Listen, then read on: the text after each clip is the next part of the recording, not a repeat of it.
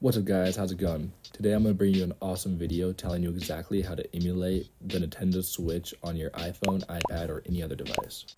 Before I get into all the details, it would mean a lot if you could leave a like and help more people find this tutorial. There's a lot of misinformation surrounding this topic, and by leaving a like, you're helping someone else find an actual helpful video. This method uses a service called Shadow, and what Shadow does is stream a full desktop computer to your mobile device, and surprisingly, a Quest and Apple TV headset as well. Basically, there's a computer in the cloud that you can have access to, and it gives you your own fully powered desktop. This service can be used for a lot more than just this one use case. It can be used for gaming and playing AAA titles on really underpowered devices. But before you decide if this method is right for you, there are some pros and cons that I would like to lay out before we start.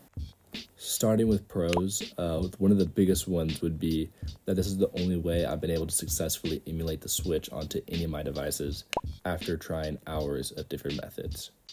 There are a lot of fake tutorials out there that make you download apps or do surveys to complete the process, but these are fake. This is the only method I've been able to find that actually works on iOS. Another pro, as I mentioned earlier, is that this is a full desktop, so you can do much more than just play the Switch. You have a full desktop, so you can play any desktop game. I've played Black Ops 2 on my iPad, and it works fine. And obviously, one of the biggest pros of this method is that it is much cheaper than buying a Nintendo Switch and paying for the games. Now, for the cons, the biggest one by far is that this method costs around $25 to $30 a month for the Shadow service. If you have Honey installed, then you should be able to get about $5 off, making about $25.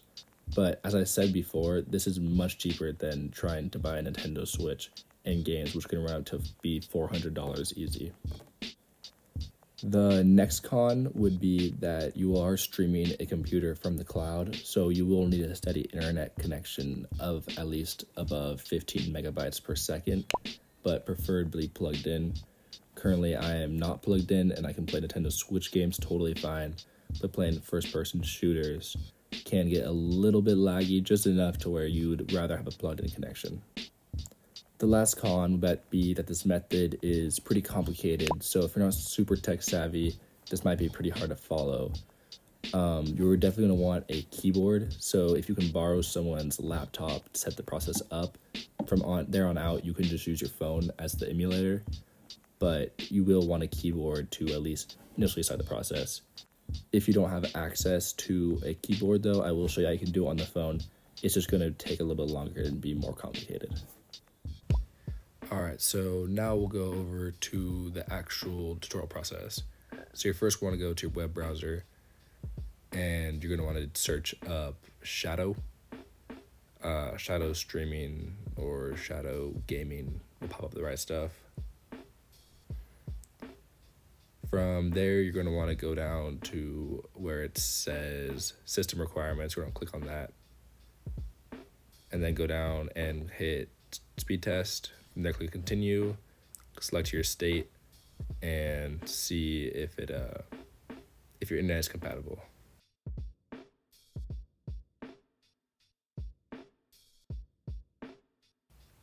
So, as you can see, my internet is more than good to do this, even though I am only on a wireless connection. But if you want a better connection that's faster, you're going to want to be plugged in, as I said earlier. So you're going to want to make an account, and you're going to want to subscribe. As I said, if you have the Honey attachment, then you should be able to get about $5 off. That popped up instantly for me. So once you purchased it, you should be taken to this screen, and you're going to want to go over to where it said Shadow Applications on the left side, and then download it for your device. And if you are on a mobile device, then just go to the App Store and just type in Shadow and download that app. Now, there is a delay from when you purchase Shadow and you can actually access it. For me, living in California, my delay was about 30 minutes. So basically just go through the normal installation process for your Shadow app and let it launch. Once it launches, you're going to want to log in. Alright, so once it launches, you're gonna wanna log in and click start and just start up the process. It's gonna take a while to connect. For me, it usually takes about a minute.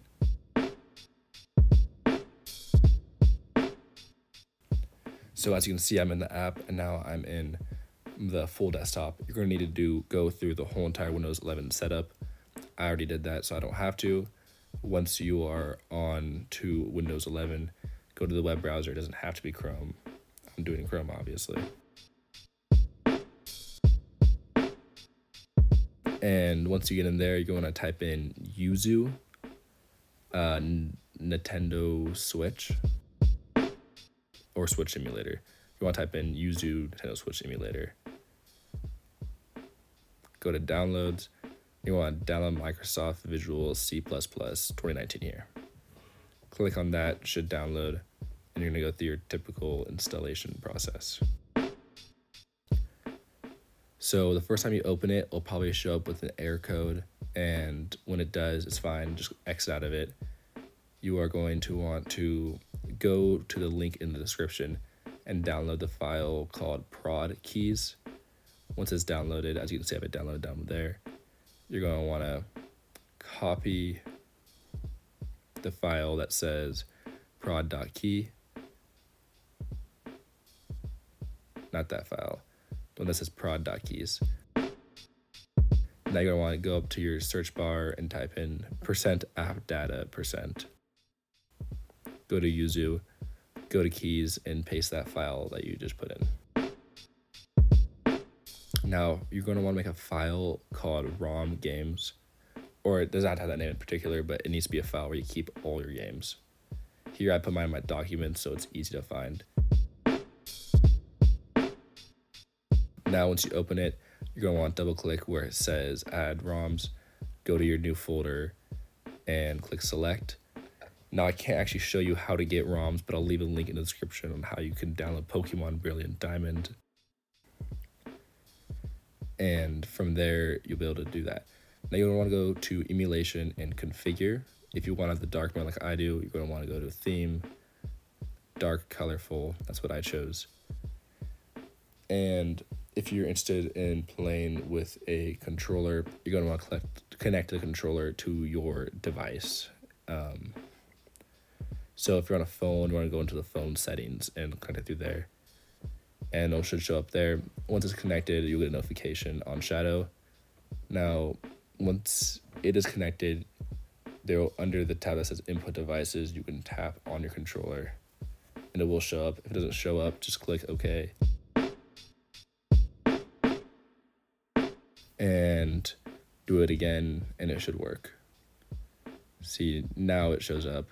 This is a PS4 controller, but actually you're going to have to write it as an Xbox controller. You shouldn't really mess with too many other settings. Everything works out pretty well. And now you should be able to launch the app and play your games as you would want.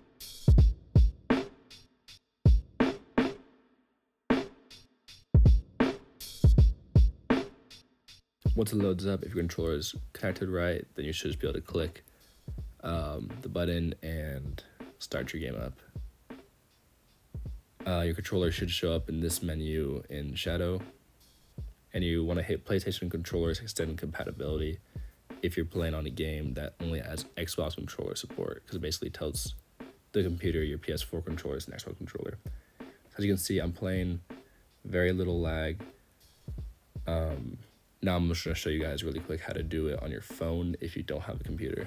On the phone, you are going to want to click Start Shadow when you open the app and after you logged in. The process again takes a while for the app to load. Alright, see that I'm now in, but the problem is I don't have a keyboard. So if I click on the screen, it'll click, but then how do I type in my code? So I pinch in and I tap the shadow button and I click keyboard. And then from there, I have a keyboard I can press. I type in my password.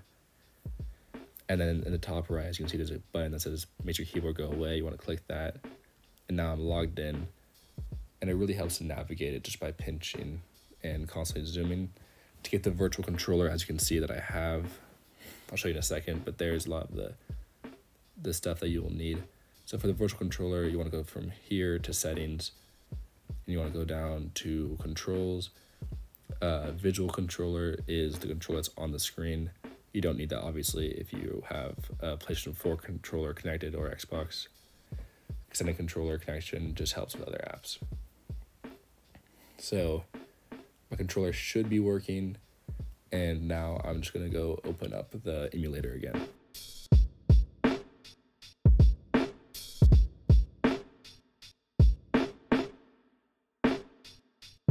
Okay, so I'm logged in and my controller is unresponsive. So how you fix this problem is you want to tap the shadow button on the very top. Oh wait, no, sorry. You want to go all the way to the left, tap configure, because it's looking for the wrong input. So here, then you want to go over to controls, and then under input device, you're going to want to select just whatever controller it says. So this one, it was Xbox controller something 1, and now my controls are working totally fine. I just click apply, then okay, and now obviously the buttons don't quite match up, but the game works, and now you have a full emulator working on your thing, on your phone, and it works pretty well. It works really well, actually, especially for games that don't require quick reaction time like Pokemon. Definitely a great emulator, and I would 100% recommend this to anybody who wants to play Pokemon but doesn't have $400 to spend. Alright guys, thank you so much for watching. If this video helped you at all figure out how to do this, please leave a like and help other people find this video. This took a lot of time and actually took a lot of money to make. So thank you so much for watching.